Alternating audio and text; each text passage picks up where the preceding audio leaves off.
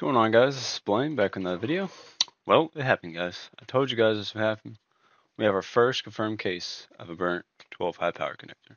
So the most alarming thing of this story is the connector on the power supply was melted, which to me would mean the GPU told it to suck more than the connector can handle, which means the sensor wires were messed up on the power supply, and the cable just couldn't handle the power supply spikes that the 1590 FE was asking for.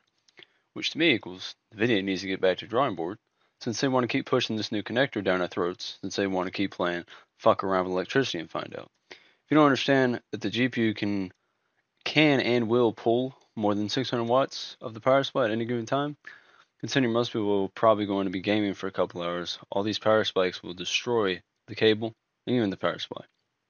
Since again it was only supposed to be rated for 600 watts. Now let's get back to the cable. This cable was a third-party cable, which obviously NVIDIA does not approve, but it did power a 4090 for 2 years without issue. So I don't really see that as being a problem, and obviously he knew how to plug in the connector for the first time, so why would that be an issue? Anyway, yes, the cable from NVIDIA is improved, but not that much as far as I'm concerned. It's just marketing and not improvements.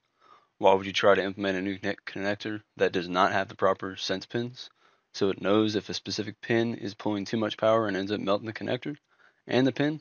Like, seriously, why these mistakes are so expensive and unnecessary? AMD doesn't care that they still use the tried and true 8-pin and 6-pin connectors, but yes, all pins from the power supply and the GPU were hurt during this.